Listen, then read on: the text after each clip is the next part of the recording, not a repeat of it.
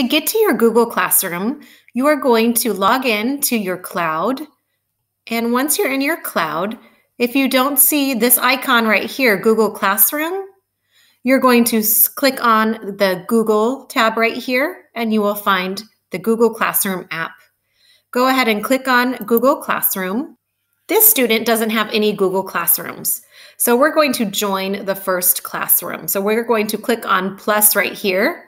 And even if you have Google Classrooms from previous, you still need to add the new class for this year. So everyone's going to click on plus for that, and your teacher is going to give you a code to type in so you can join their class for this year. Click on join. There are 3 different parts to Google Classroom.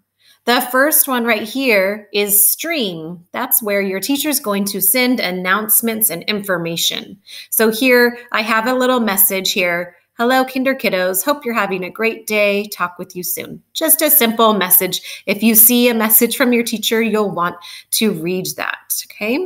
Where we're going to go a lot is to classwork. So I'm going to click on classwork. And this is where your teacher organizes all of the assignments or activities that they want you to do. And let's go ahead and check out the different types of activities. This icon right here means that it is a material post. So if you click on there, it's going to give you instructions, okay? I'm going to go ahead and click on this right here, and then it just gives you a quick little information on what it is. And then it gives you something here, a link. What you need to do is click on View Material so you can see all of the material there that you want to read. And it's going to give it to you in another page here. And right here, you can click here, okay? When you click on the activity, it's going to go to a new tab. You didn't lose your Google Classroom. It's right here. See the tab right here? I just went to a new activity here, and this is from a librarian wanting to show some really cool books. Okay, right now it's loading. I have to be patient. That means it's a really exciting activity that has lots of activities on there. Okay, I'm going to let it load. I'm going to go back over here. We'll come back to that. Now, how to get back to where we were at? You're going to use this back button here.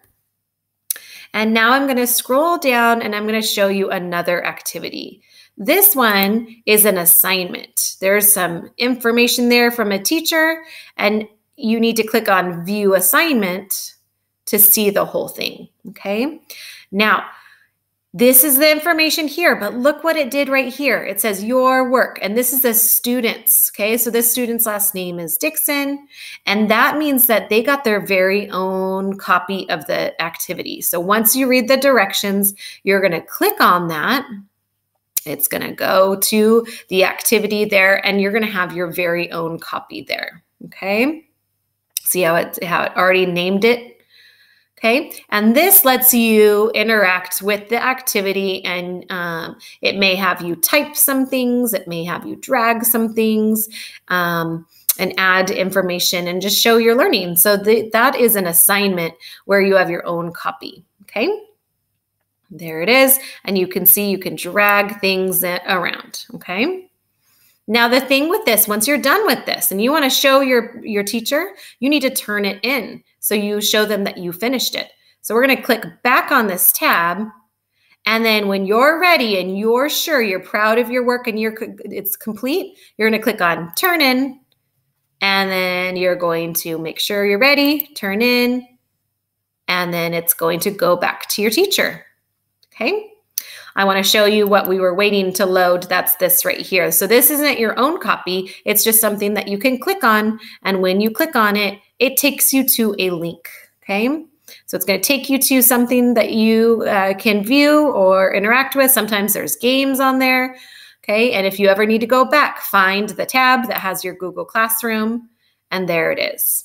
Okay, and when you're ready to sign out, you can click on the X, and then in Cloud, go to the door. That means go sign out. Click on that, and you're all done.